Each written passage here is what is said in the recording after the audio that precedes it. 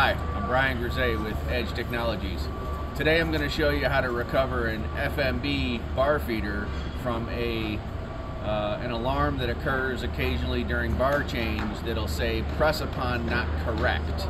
That'll happen along the entire FMB line, and the solution is typically the same regardless of machine model. I'm going to show you how to troubleshoot that and how to resolve that today. So what we're going to do is we're going to look inside of here, and typically what happens is during the bar press upon portion of a bar change, what happens is when the grippers are closed and the pusher is pushing onto the back of the bar, for some reason it can't reach a position to satisfy it to allow it to continue. There's a parameter in the bar feeder that tells the bar feeder that that pusher has to reach a certain position in order to be satisfied so that it can continue, and if it can't reach that position, you get the alarm of press upon not correct. So the way to correct that is going to be as follows. There's two parameters that need to balance to work together in order for that to continue. So the first thing we're going to do is we're going to close the grippers as they are right now, and we're going to jog the pusher forward until the pusher collet contacts the grippers. Okay, as the pusher collet reaches the gripper there. Okay, we're going to jog that to that point.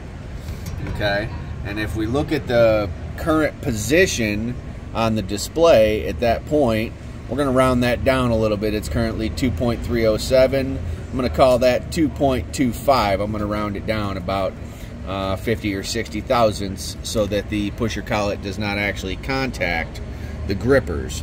So depending on which control panel you have, the process to reach that parameter may be slightly different. On the new Ergologic control panel, it's going to be the menu here, setting, service settings, positions. And the parameter you're looking for is called position draw off. The name of that parameter should be identical regardless of the control model, just the process to reach the parameter may change. So we're going to change this parameter to 2.25. Enter. Okay, that parameter needs to be set in this manner in order for it to be correct. If that parameter is set incorrectly, it could potentially cause the problem that we're having. The second parameter that we need to adjust is relative to the pre-feed position or short pusher feed position.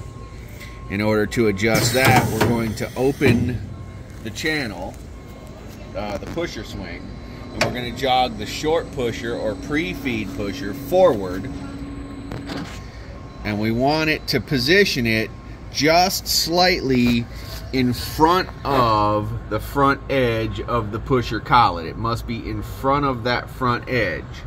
Okay, usually roughly equivalent to the back edge of this remnant swing in most cases. Okay, and we're going to adjust that pre-feed pusher to that position. Okay, in this case it's 71.055. So we're going to adjust that parameter to 71.055. So we're going to go back to our settings. We're going to go back to our service settings and positions, and we're looking for limit position short pusher front. That's the parameter we want to adjust. Okay, so we're going to adjust that 71.055. Okay, that'll get us a rough estimate of the settings that we want for this process. That should get us pretty close. The last thing we need to do is perform a bar on sequence. Once you perform a bar on sequence, see if you still have the alarm.